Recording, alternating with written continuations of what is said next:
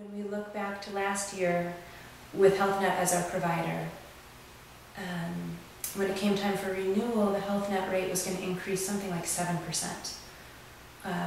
which, if that were sort of the end of the options for us, that would have forced the organization to change our employee benefit package. There's just no way that we could have kept up with that rising cost in a time, in a recession when fundraising was really, really difficult. And having Xenium go out and shop that around and suggest a move to Pacific Source, which I think ultimately the increase was like a fraction of a % increase, in essence a flat cost over the year, allowed the organization to keep our employee benefit package really robust. And I think that's a piece of attracting and retaining really good talent, which is my top priority as a manager. So I would say overall, it's got to be that health benefit piece.